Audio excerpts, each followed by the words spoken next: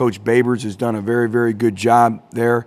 I've known him for a while, and they present many challenges. First of all, their football team, their football program knows how to win.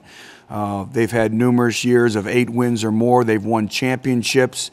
They've played in big venues. They're a veteran group. I think that's illustrated by 125 combined starts in their offensive line, which I believe is second most in the country.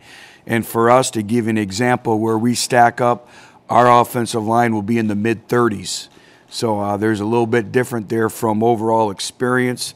Very, very good skill players, very, very dangerous, have the ability to make explosive plays, big splash plays. In any point in time on the football field, they do a great job of getting the ball in the hands of their playmakers, coupled with with the veteran offensive line and a very, very good quarterback that returns. He's an NFL quarterback, so again, it's going to be a great challenge for us. Them defensively, get after it. Very blitz-oriented, different coverage schemes, new defensive coordinators. So, getting into a rhythm, the flow of the game, and really the first couple series are going to be critical for us.